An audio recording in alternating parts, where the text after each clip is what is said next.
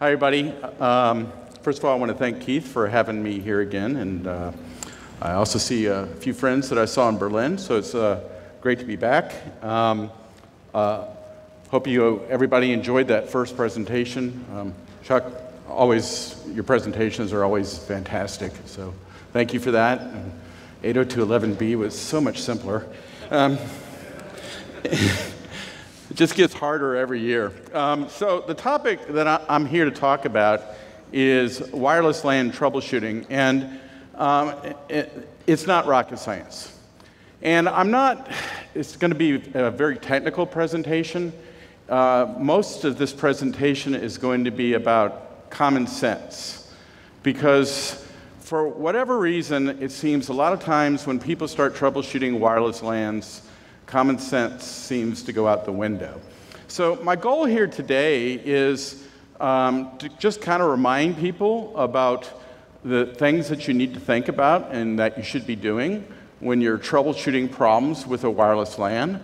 We have people here with some outstanding wireless LAN skill sets and troubleshooting skill sets, so a lot of this will be old hat to you, but there's also a lot of new people here, and this is also being videotaped. So I'm hoping that a lot of people that are new to WLAN troubleshooting will watch this and just kind of think about this from a common sense perspective.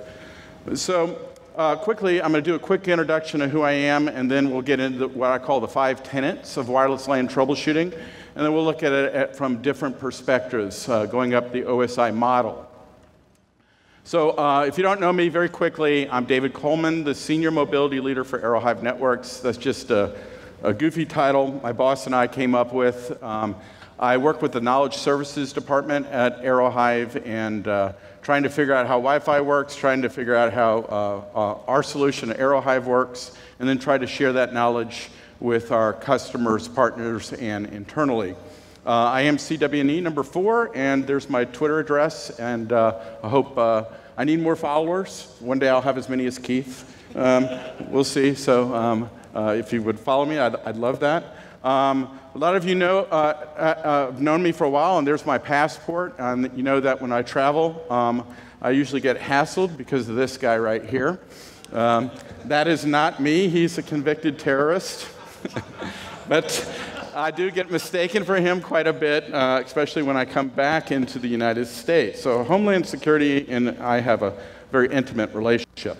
I am the co-author of the CWNA study guide. Unfortunately, my co-author, Dave Westcott, is not here. So once again, there's a hashtag, where's Westcott? Maybe one of these days we'll get him to one of these conventions. And we also have a CWSP study guide coming out as well. So enough of the shameless plugs. Let's get into the troubleshooting. So I like to call this the 5 tenets of wireless LAN troubleshooting, and just 5 things that we're going to go over and what you need to think about. Number 1 is follow simple troubleshooting best practices. And I'll have some slides on this, but once again, it's just common sense, and it's mainly about asking the proper questions. If you don't ask the proper questions, you're not going to be able to come up with proper troubleshooting procedures. And then this, I've been saying for years, troubleshoot a wireless LAN just like you troubleshoot a wired LAN. Move up the OSI model. Start at layer 1 and move up. And we'll hit that again in a few slides. I'm going to have a lot of slides on this and a lot of discussion on this. Most Wi-Fi problems, if it indeed is a Wi-Fi problem, they're usually client-related. And there's a whole host of problems that can be caused by clients, and we'll get into that. And then Keith will like this. Wi-Fi performance problems can usually be avoided with proper wireless LAN design. Okay, so I don't have a lot of slides on this because wireless LAN design gets covered inside and out at these conferences, but it's a huge problem in this industry, and for whatever reason, it seems to be getting worse. People just don't design wireless LANs properly, and then they wonder why the Wi-Fi doesn't work. So we'll come back to that. And then finally, wireless LANs, Wi-Fi always gets the blame. And many times, it's not the wireless LAN's fault. It's usually something up higher on the OSI stack. But Your end users don't know that. From the end user perspective, all they know is they can't get on the internet over the wireless network. So, of course, the finger pointing begins.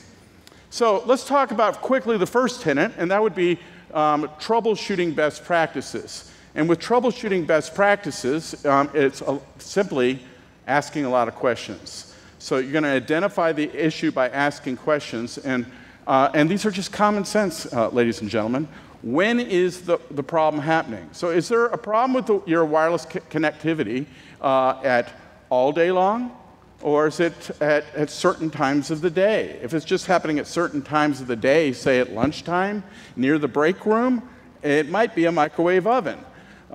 Once again, where's the problem happening? Is it happening throughout your entire facility, or is it happening in one location? Like I just said, is it just happening in the break room, or is it happening throughout your building? And here's a really good one, and I can't believe people don't think of this as much as they should. Is the problem affecting all your clients, or is it just the CEO's laptop that's having the problem? Okay, so, and if that's the case, if it's just one device that's having a problem, then once again, you can usually look back to that in particular client and not necessarily the wireless LAN infrastructure. Of course, does the problem reoccur, or did it just happen once? This can be very difficult, is how do you replicate the problem? I'm also really big on, one of my big pet peeves is people don't have their NTP settings correct or their clock settings correct on their access points, because you're trying to troubleshoot a problem and then the log files are showing 1970. Okay, so if you don't have accurate time settings on your clocks, on your access points, and your controllers, or whatever wireless LAN solution you're using, it's just common sense. And so once again, this is a question you can ask. Is this problem happening at a certain time of the day, or is it recurring, or did it just happen one single time? And here's the best one of all. Did you make any changes recently? And you know what the answer is going to be. Almost always they're going to say, no, of course not. And usually you find out that they did. Okay, so if you ask these questions, then you can start mapping out a plan on how to fix it. So number one, identify the issue. What exactly is the problem? Once again, you're going to get there by asking the proper questions that we just went over in the last slide. Can you recreate the problem? Once again, this kind of goes back to one of the earlier questions. Is it occurring once, or is it happening multiple times? This is tough on vendors, too. A lot of times we get phone calls from customers, and they report the problem, but we can't replicate it back at headquarters. So a lot of times it's working with the customer to try to replicate the problem, or if they can once again point to when and where the problem is actually happening. And that goes back to try to locate and isolating the actual cause of the problem. And once you do that, that'll give you a starting point on how you can move up the OSI model when you're doing your actual troubleshooting. Once you've located and isolated the problem, then let's formulate a plan to solving the problem, implement the plan, and then hopefully you eventually fix the problem. Now, testing is very important, so you know, I don't know about you guys, but the worst feeling in the world is when you fix something and you don't know how you fixed it. You know, and so you fixed it, but you don't know how. So the bottom line is test to make sure you actually did fix it, and then go back to document how you fix it. And documentation is very important. And so, like I said, I'm old and I forget how I fix things sometimes, but if I document it, and it goes back to Keith talking about the blogs, sometimes you look it up and go, if you have proper documentation on how you fix something, you can refer back to that. Plus you leave breadcrumbs for other employees and other people, and you can also make that information public on your company website as well, if you're a vendor, for example, so other people can just find the problems on their own. So documenting the problem after you've tested it and proved that you've actually resolved it is very important. Of course, providing feedback to the customer once the problem's solved is just as important. And, and they're going to appreciate it if you call them up, say, we got the problem resolved, and encourage them to call in if they have other problems. Now, so the second tenet is moving up the OSI stack. And to me, for some reason, people just don't do this with wireless. You should troubleshoot a wireless LAN just like you troubleshoot a wired network. Okay, so most problems happen at the physical layer. In an Ethernet network, if the Ethernet cord isn't plugged into the desktop, it's not going to work. Okay, well, and you should start there. And it's the same thing with wireless. You should start and move up the OSI model. And to do so, remember that 802.11 technology operates at layer 1 and layer 2. Yes, sir? That's the topic of a lot of contention, though. If you've got a CEO who says, my wireless says I've got a duplicate IP address, you don't pull out a spectrum analyzer. Well, that's true. I mean, and once again, does your CEO really know what an IP address is, though? In most cases, is your CEO really going to call you up in most cases and say, machine will say, you've got a duplicate IP address. They can read an error on the screen. okay, so I mean, obviously then you're kind of already pointing a little higher up the OSI stack. So, I mean, there's always exceptions to every rule. I just know that I have been burned personally many times where I started looking at a higher layer when I should have just looked at layer 1, and it's like, oh, the AP's not plugged in. And so, I mean, and a lot of times if you just look at layer, you don't necessarily have to get a spectrum analyzer out, but just doing quick looks at some of the lower layers before you move up, even though you see that duplicate IP address, sometimes, that analysis of those lower layers only takes a couple of minutes. It's just been my experience with best practice, whether it's wired or wireless, is to start at the bottom. And remember, I'm sure everybody in this room knows that the 802.11 standard and technology only operates at layer 1 and layer 2. And guess what? If you can, and this actually goes back to the question we just had too, if you can prove it's not a layer 1 and layer 2 problem, it's not a Wi-Fi problem, okay? And then the wireless LAN doesn't get blamed anymore, okay? So, once again, layer 1 and layer 2 problems, Wi-Fi problems specifically. Layer 1, you're going to have your RF problems. Could be configuration issues, wireless LAN security sessions. We're going to hit all these in the next coming few minutes. Drivers, I'll talk a little bit about that. Drivers are one of the biggest problems we have in this industry. And then as you start moving up to layer 2, you might be association and authentication problems and VLANs. As you move up into the higher layers and you're outside of Wi-Fi problems, you're talking about IP addresses, routing, ports, and firewalls at layer 4, and then you start moving up towards the application layer. Okay? Now, the client is usually the culprit. Uh-oh. I got a call here. Hello, this is David's Wi-Fi support. Can I help you? Hi, David. This is Andrew. I'm staying at the Doubletree Tempe, and the Wi-Fi is not working for me because your Wi-Fi sucks. Well, okay, so there's no need to insult the Wi-Fi. If you're nice to the Wi-Fi, it usually modulates a little better. But let's see if we can take a look at your problem. I'm assuming you're using a laptop? Yep, I'm on my laptop right now. Okay, and you're just not getting connected to the Wi-Fi, is that correct? Right, the icon shows it's disconnected. Okay, so what I want you to do, sir, is to look over on the side of your laptop, and there's a little button. And it'll be like a little radio icon. Can you turn? I don't see it. Is it on the left or the right? It's, look in front of yourself, sir. Oh, okay, I found it. Can you turn that on? Okay, I just moved it to the other position. Okay, and give it a second and see if you get connected.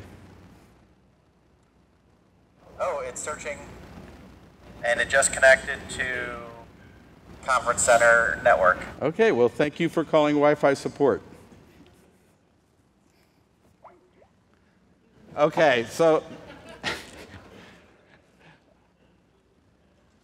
everybody's laughing, but you know one of the biggest support calls a lot of vendors get and a lot of MSPs get is that. It's layer 1. You know, the client's the culprit. It's the same thing as you're not plugging in the wire If they don't have the radio on, they're not going to connect. Now, I know this sounds simple, but I mean, that's why you start at layer 1. This is another 101. I always do this no matter what. I always disable and re-enable the client NIC, whatever the operating system is, if I have that ability, just to get the drivers talking to the OS again, because they get discombobulated. And it's amazing how that'll just solve problems sometimes. Now, the client is usually the culprit. And this is a big problem right here, and that is bad drivers, okay? There's no real standard for drivers, and one of the things that I've learned from guys like Matthew Gass and Chuck and really smart people that are a lot smarter than me is that we're kind of at the mercy of the chipset vendors. And so and sometimes, especially on the client side, their first generation drivers aren't so good. And you might start running into connectivity and compatibility issues. And a lot of that times, those are very hard to solve sometimes. And sometimes that involves getting a lot of packet captures and forwarding those to our engineering department and see if we can work things out. But very often, you'll just find that with one particular device or a new type of devices that they've deployed when they've upgraded. There's no real standard for drivers, unfortunately. Of course, you can also have improperly configured supplicants. We are going to spend a lot of time on that towards the end of the presentation. And here's something that really makes the salespeople at my company very upset when I say this. If you can, upgrade your clients first, okay? My company and our competitors, we love to sell APs. But if you can upgrade the clients first with newer technologies, if it does in fact exist at the client level, you're usually going to be happier. Now, I know that's not always easy to do. We do live in kind of a BYOD world where everybody brings in their own devices as well, and you can't always control the client population. But if you, as an administrator, have any kind of control over the client population, upgrade the clients first. And this is what, I never understand this, and I've had this discussion with lots of people like Devin and other people. It's like your customers will spend hundreds of thousands of dollars, sometimes millions of dollars, upgrading their infrastructure. But then when it comes to upgrading some of the laptops, they still stay with a laptop running 802.11b. But they don't want to spend the money on that, and then that just drags everybody down, okay? So upgrading the clients with the newer technology before the infrastructure, if you can do it, it's always a good strategy. Of course, everything's backward compatible, right? Okay, well, legacy client devices, when you introduce new technology, they can't they don't always can connect. So maybe you upgrade your AP with new technology, and all of a sudden your legacy clients cannot connect. And a lot of that has to do with client drivers not knowing how to handle the new information elements that are in the beacon frames and the probe response frames. So a very common one that we see all the time is 802.11r and fast BSS transition or voice enterprise, whatever you want to call it, where it puts a new information element into the beacon frames, and a lot of times legacy clients just don't know how to deal with it, and they crap out. So that's why sometimes when you implement voice enterprise on your APs, you might have to have a separate SSID if you still want to support those legacy clients. So understand that if you introduce new technologies, there might be problems sometimes if you don't upgrade your clients.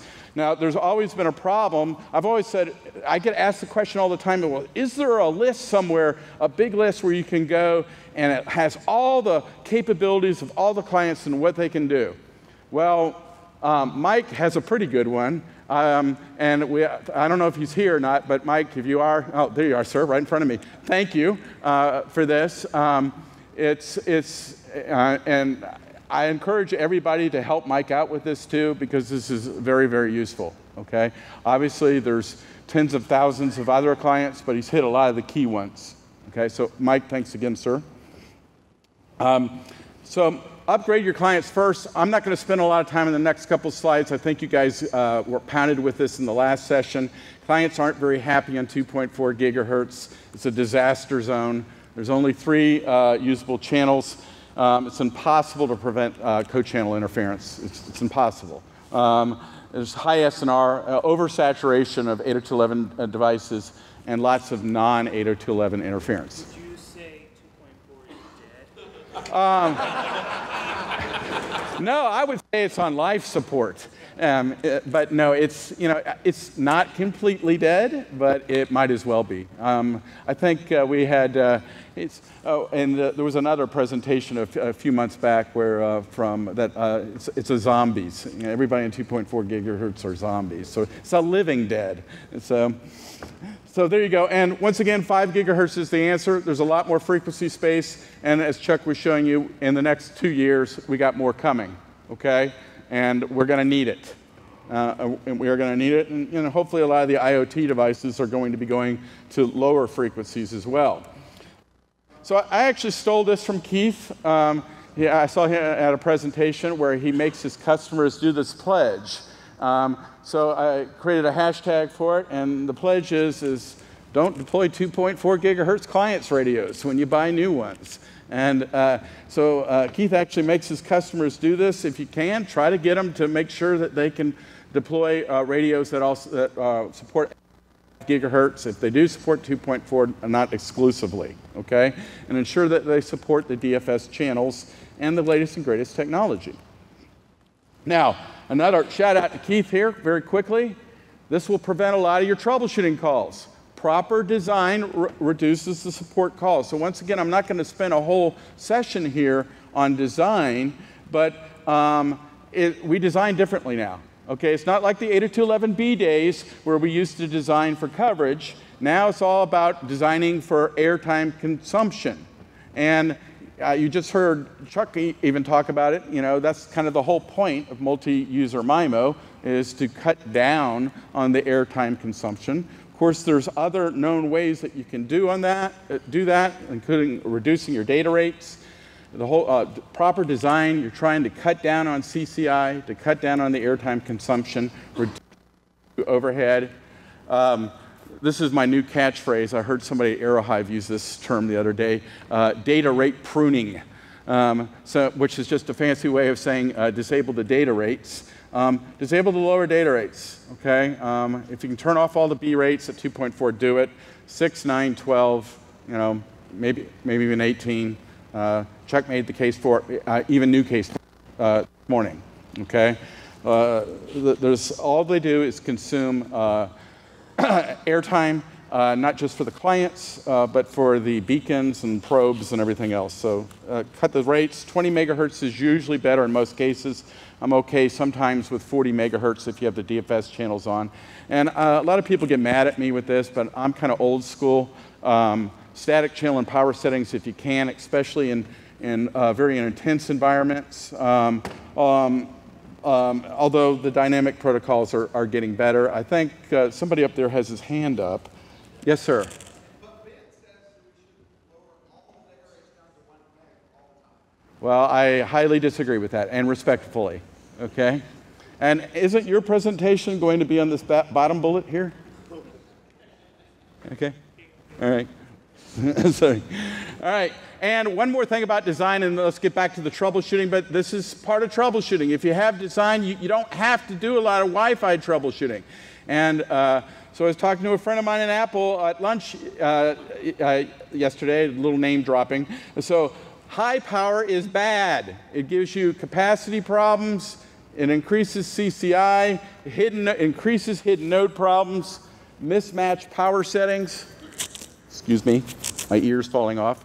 Roaming problems, sticky problems, and so low power is good, okay? It's a natural human tendency to turn it up. It's kind of like the analogy I use is the Spinal Tap movie where they turn up the amplifier to 11 because 11 is louder. Well, everybody wants to turn their APs up, and in most cases, high power is bad. Yes, sir? What is the power that's currently being recommended? 20 milliwatts, It just depends on the situation and the design. If it's very high density, it's going to be a lot lower. Typically, I start, personally, in just a standard design, I typically start at about 20, 25 milliwatts and go on down from there. Well, I usually try to match it to client devices, which we found is around the 20 milliwatt mark. And that's why that's one reason that's a good starting point. To me, anything over 20, 25 milliwatts in most cases is usually too high, because then you start running into all these problems. Now, nothing's written in stone, but I mean, when you start getting into those like 1 AP per classroom designs that Keith likes so much, you have to get down to, I mean, you're getting down to the 1 milliwatt level, okay? Transmit power. All right, so, and then finally, the last tenet, your Wi-Fi sucks, and that's what you're going to hear, because it's always going to get blamed whether it's causing the problem or not. So let's go back to the OSI model, and let's talk about troubleshooting in a little bit more detail. So once again, start at layer 1. And what can be 70% of problems occur at layer 1, whether they're Ethernet or whether they're wireless problems, okay? RF interference can obviously be a problem. So that's why spectrum analysis is important. Try to eliminate the sources of interference. Once again, the client and driver problems we mentioned. Misconfigured security supplicants, which we'll be hitting towards the end of the presentation. And then PoE problems with your access points, and we'll talk about that in a minute. And then bugs. So let's take a quick look at that. Spectrum analysis, obviously, guys, try to do spectrum analysis before you deploy, but RF interference can always show up after the deployment as well. Everybody should own a spectrum analyzer, and the best thing to do is try to eliminate the source of interference as opposed to designing around it, and bring a hammer with you and get rid of the microwave oven. This is a problem you see all the time, and quite a bit, and it's really not a Wi-Fi problem, but it affects your Wi-Fi, and that people don't do careful PoE budgeting, power budgeting. And what happens is, if you exceed your budget, your APs start randomly rebooting. And I've been seeing this problem for years, and it's getting worse because there's lots of other devices that are also powered over the Ethernet cable. And as we start moving to the 4x4x4 MIMO access points, they're going to need more than 15.4 watts, which means that PoE plus and AT is going to become more prevalent, and it's also going to be a bigger drain on your power budget. So you solve that issue simply by proper budgeting. Don't exceed your power budget. You won't have APs randomly rebooting.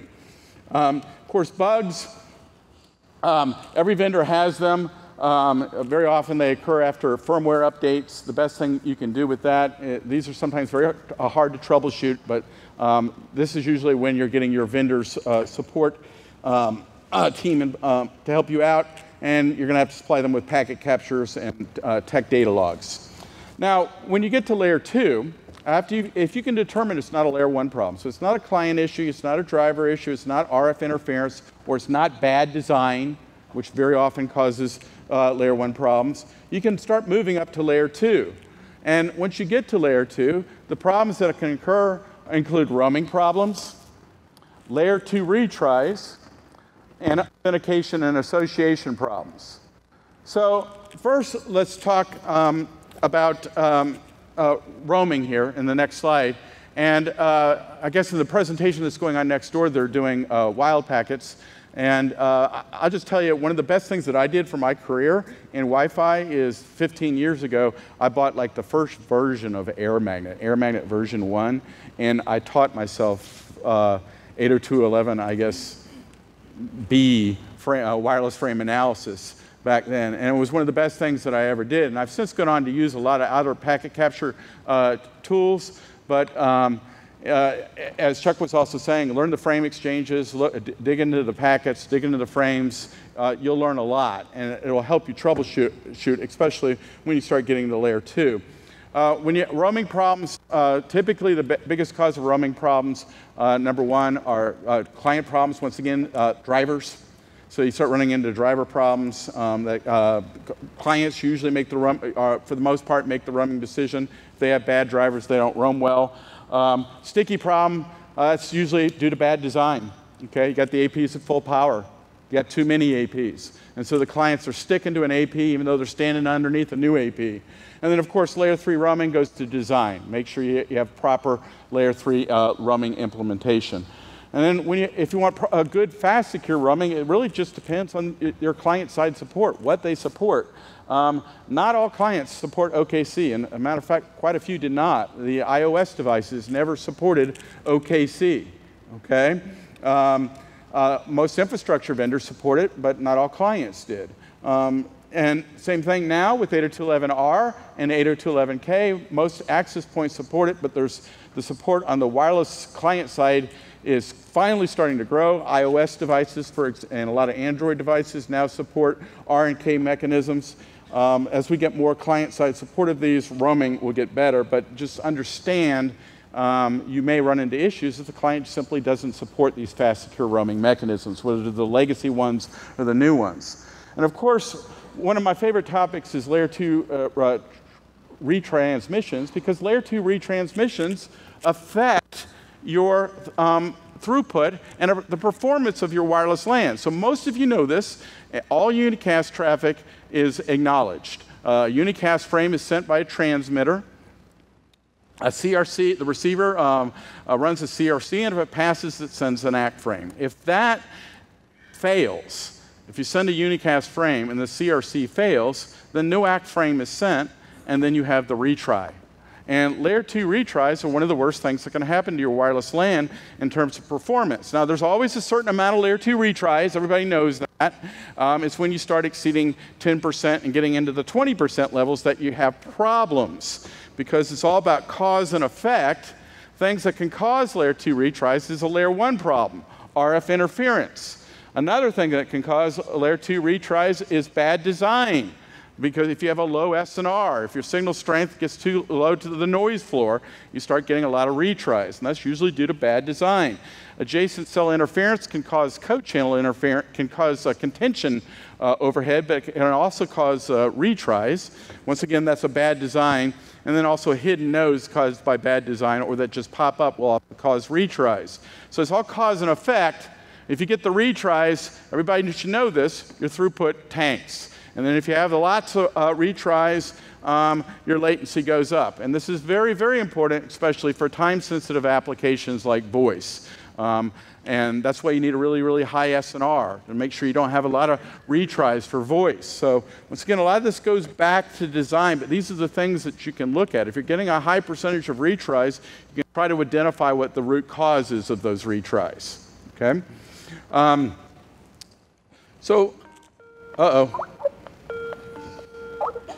We have another call.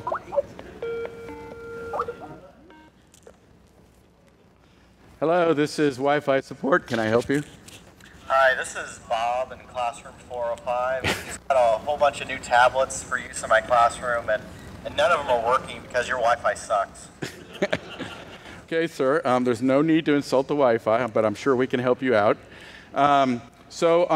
When you try to connect, do you put in a username and password, or do you just put in a password? It keeps prompting me for a passphrase. Okay, well, let's take a look at that real quick. I'm going to log into the system, and we'll take a quick look to see what we can find. We need to get this fixed pretty quick. I mean, my class starts here in 5 minutes, and these new tablets need to work. Okay, sir. Okay. I'm trying to isolate on your MAC address to try to find the problem for you. And I think I might have found it right here. It says your pre-shared key, you might have a mismatch.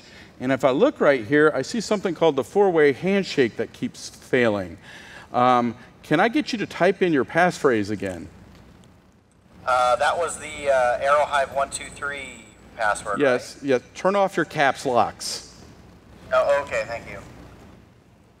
Okay. Oh, it looks like it's working now. Okay, thank you for calling Wi-Fi support.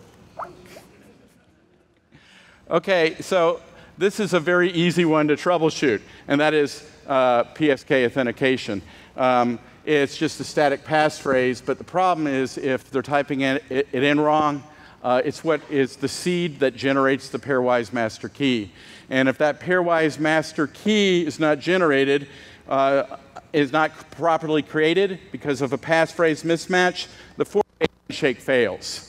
Okay, and you can see that in a lot of vendors' troubleshooting tools like the one I just showed you, or in any good protocol analyzer. So that's a fairly simple one to troubleshoot, is PSK authentication. They're simply typing in the wrong passphrase, and it happens more commonly than you would think. Now, 802.1x is a lot more complex. 802.1x uses port-based access control, an authorization framework that requires a supplicant, which is the client trying to get on the network, the authentication server, which validates the client credentials, the access point, which is the authenticator in between the two, and it integrates with LDAP. You're using a layer 2 authentication protocol called EAP, and 802.1x, when it's properly deployed, uses a server-side cert and a root cert that has to be installed on the supplicant. So there are a lot of points of failure, and that's what we're getting ready to talk about right here. The whole point of 802.1x is it gives you tunneled authentication to protect your authentication credentials. Oh, not again. Hello, this is Wi-Fi support. Can I help you? Hi, this is Randy. I'm the science teacher and the IT tech coordinator out at Coleman High School. And none of the new access points that you gave us last week are working right now. Oh, you didn't say your Wi-Fi sucks. Well, I was getting there if you can change. Let me see if I can fix it. Okay, so we'll take a look at your system real quick. And give me 1 second, and we'll take a look and see on your MAC address what we can see.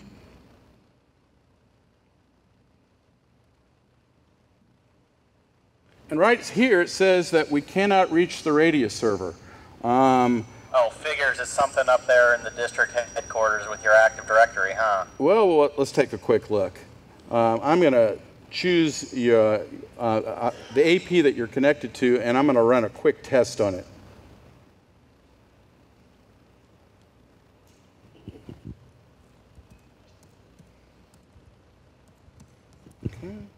Well, I configured all these APs myself. I'm sure they're configured correctly. Oh, I'm sure they are. After all, I am an expert Wi-Fi technician here at the high school. Do you have your CWNA, sir? What's CWNA? Oh. Okay, according to this, there's no configuration for your server. Oh, let's try one more test real quick. And I'm pretty sure it's your Active Directory. You guys... Oh, I'm getting a message that the Radius server rejected the access request message and that you should check this shared secret. So, so it's a Radius server problem yes, on your end, huh? Yes, so we'll get that fixed for you, sir.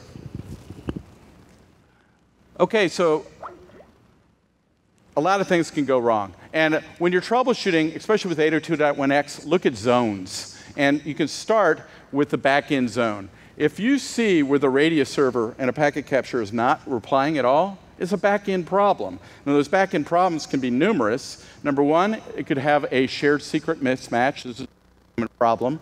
Number two, you have incorrect IP settings. You could have a port mismatch or LDAP communications error. So just to summarize that real quick, the things that can go wrong on the back end, number one, shared secret. If they don't match, you're not getting on, okay? Number two, if the IP settings between the Radius server and the AP are wrong, you're not getting on. If you have mismatched port settings, typically your Radius authentication port's 1812, but it could be 1645. If they don't match, you're not getting on. And a lot of times you might run into an LDAP communications error between the Radius server and the LDAP server. So isolate the problem. If the Radius server's not responding, it's a back-end problem. Yes, sir? Excuse me? You would have to look, in most cases, if you're going to troubleshoot this, you're going to have to get a wired packet capture. What I actually just showed you is a tool that we have at our company and our cloud-based solution that can actually test the back-end communications between an AP and a Radius server. But to actually look at this communication right here, you would have to plug it in on the wire. What would you see, like you did a wire over-the-air sniff? Would you just see an off failure? it would look like this right here. Something like this. You would basically see the supplicant start to send something, and you would just never see the radio server reply. You would never see a response from the radio server. So basically, you're seeing right there, you're sending a message, and then it just stops. So if the communications stop, you have a back-end problem. And you can point to that problem right away. Now, if it's not a back-end problem, it's almost always the supplicant.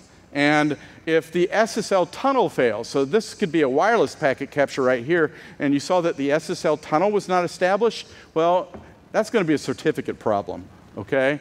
There can be a lot of problems with certificates. It could be an expired certificate. It could be the root certificate is installed in the wrong store of the of the PC, excuse me.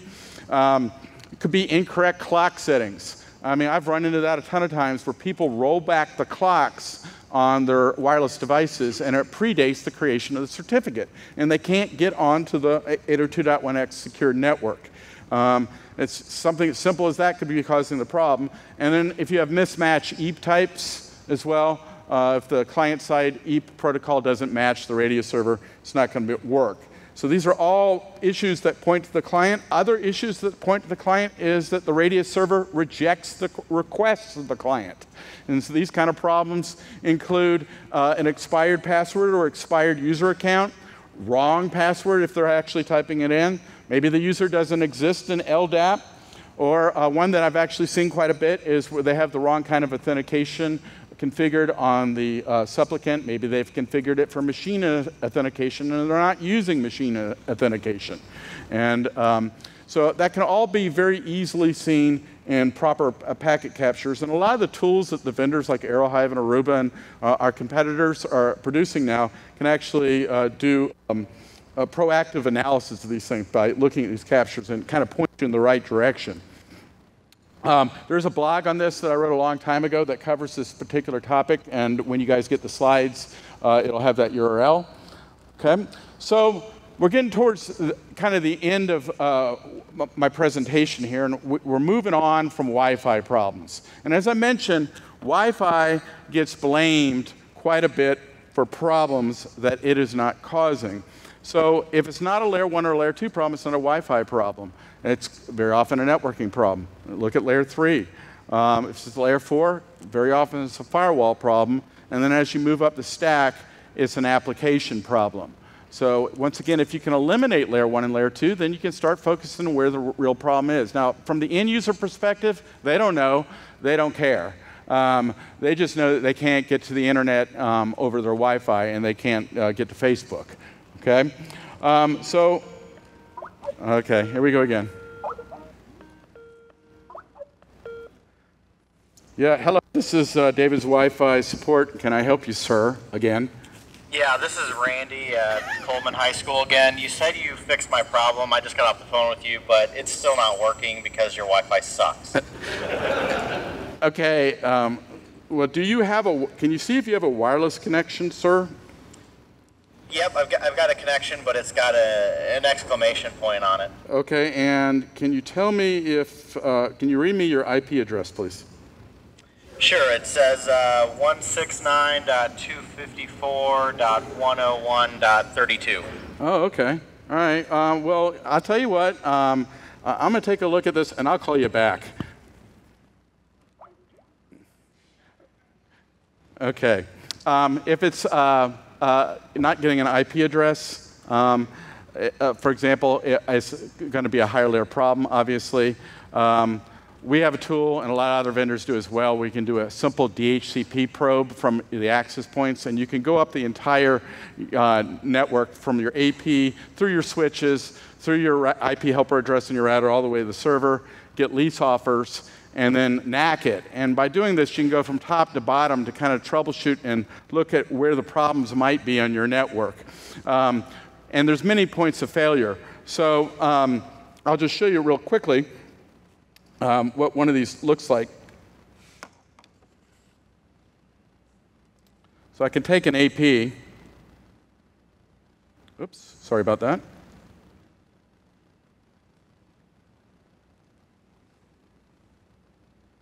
Okay, we'll choose an AP real quick. And I'm going to go to a troubleshooting utility. And just type in a quick command.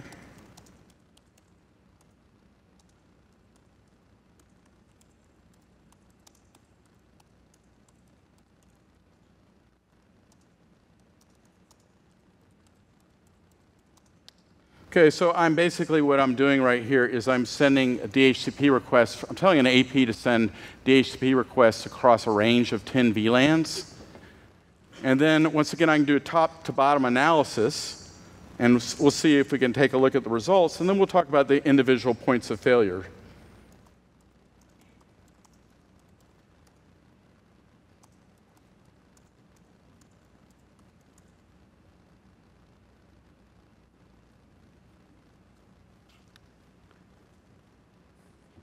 And we're going to, I guess I'm messing up my demo here.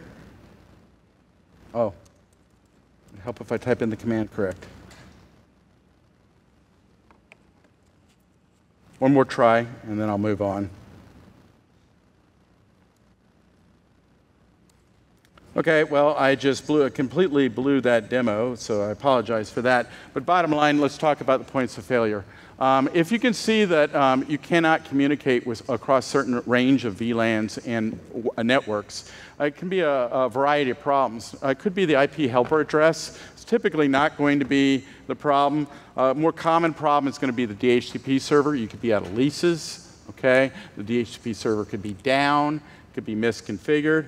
But where we see the problem 9 out of 10 times, very, very often, is they've changed something. The customer has gone under the switch and they've disabled a VLAN, or they don't have that VLAN being trunked properly to the access point. So once again, it's all about isolating the area, isolating the zones, and if you can go up the stack, use a little bit of common sense, you can implement proper troubleshooting procedures, you'll troubleshoot the problem a lot faster. So I wanted to open it up to one more. Yes, hi, this is David's Wi-Fi support. Can I help you? Hi, David. This is Andrew. I'm in my hotel room right now, and I can't get connected to the Wi-Fi. It's not working because your Wi-Fi sucks. Okay. So are you on the guest Wi-Fi, sir? Yeah, I connected, and I put in my name and room number, but it's not working. Oh, and are you opening a browser? Yeah. Well, the login page just automatically popped up when I connected. Oh, it's a captive web portal. Sorry, dude, you're on your own.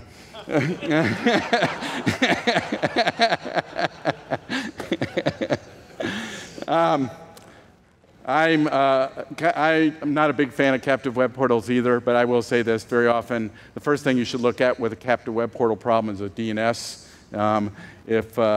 Type in an IP address, and if it all of a sudden starts working, you've isolated the problem to being a DNS, and after that, you're on your own, because we all know that they're kind of an abomination to God.